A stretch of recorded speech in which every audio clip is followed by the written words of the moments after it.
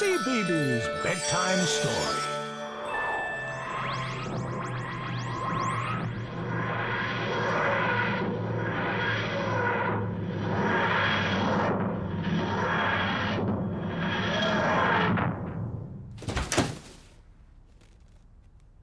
Oh, hello! I'm the Doctor. Oh, fancy seeing you here. I think I've landed on Planet Bedtime Stories. This is my spaceship.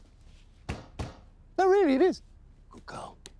See, I love to time travel. If you had a spaceship, where would you go? What world would you travel to? Or who would you meet? This is a story all about a small boy who travels to space and meets a special friend. It's called The Way Back Home, and it's written and illustrated by Oliver Jeffers.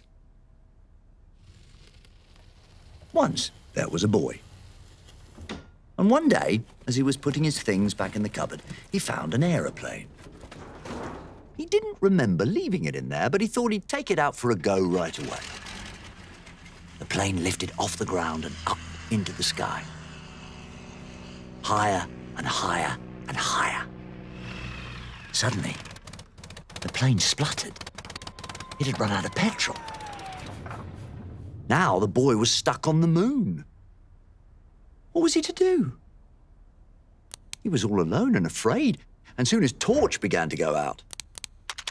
Up in space, someone else was in trouble too. His engine had broken down, and steering the ship towards a flicker of light, he landed on the moon with a bump. Both the boy and the Martian could hear noises in the dark, and both feared the worst. But as their eyes got used to the dark, they both realized they'd met someone else in trouble. They weren't alone anymore. The boy showed the Martian his empty petrol tank, and the Martian showed the boy his broken engine.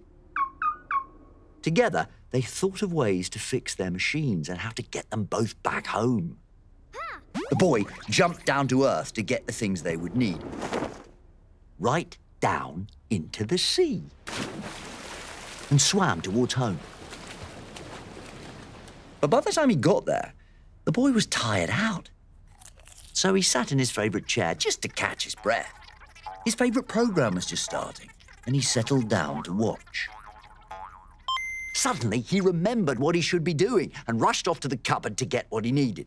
He ran outside and shouted, but there was no reply. He couldn't be heard.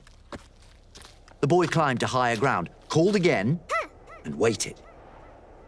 This time, a rope was lowered. The boy began to climb, and the Martian began to pull. And soon, the boy was back on the moon. The boy fixed up the Martian's engine with the right spanner, and the Martian filled the boy's petrol tank. They said goodbye and thanked each other for their help. They wondered if they'd ever meet again. After a long night, they were both finally off the moon. The boy went one way, and the Martian went another. Both on their way back home.